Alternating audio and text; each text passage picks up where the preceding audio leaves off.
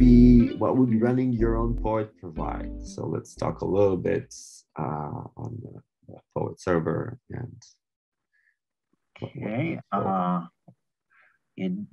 Not sure about where are we going with this question. Our poet server is like our delay function that we are using to show that many ticks of past of sequential work. Like trying to answer directly this question, I think that basically the way that the space mesh protocol is supposed to work is that in the happy flow, you shouldn't really run your own poet server. Like there would be a few poet servers that you can join and submit your resource proof, your ATX, your space-time proof, and they will do the sequential work on that. They aggregate all of those together, and in the happy flow, they will behave nicely, and everybody will be okay. However, because there are only a few of them, if they're not providing service, they went offline, then you can run on your computer as a backup the poet server, and you know that you can always. It's still permissionless. Like you don't need anybody else, like a single point of failure in the system that can mess up everything.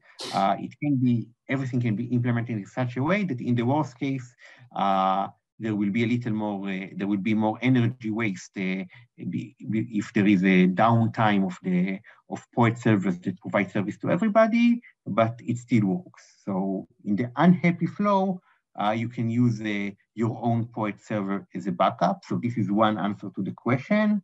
Yes, the other answer is maybe you think that it's lucrative, it's attractive to become a poet server and provide this service to many other miners in the system. So if each of them give you some micropayment for the service, so if you want to become a poet server and serve many other miners and maybe also yourself, then yeah, the more the better. Yeah. Like the more poet servers that we have, the better. But on the other end, we want to be green, so we don't want to have so it's some parameter that is saying in terms of security, the more the better. Like the more that there are, we are more secure if some of them go offline. But in terms of being green, that's not so nice if all of them are doing the sequential work concurrently among each other. So there is some parameter that is some sweet spot that is saying those guys probably will not all of them go offline. So protocol is still like very green. And if anything goes on, then it's not like we are stuck. Anybody can do the work that those poet servers are doing.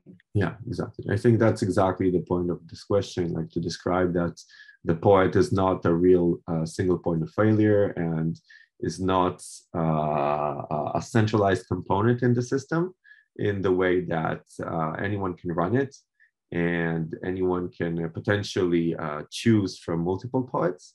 So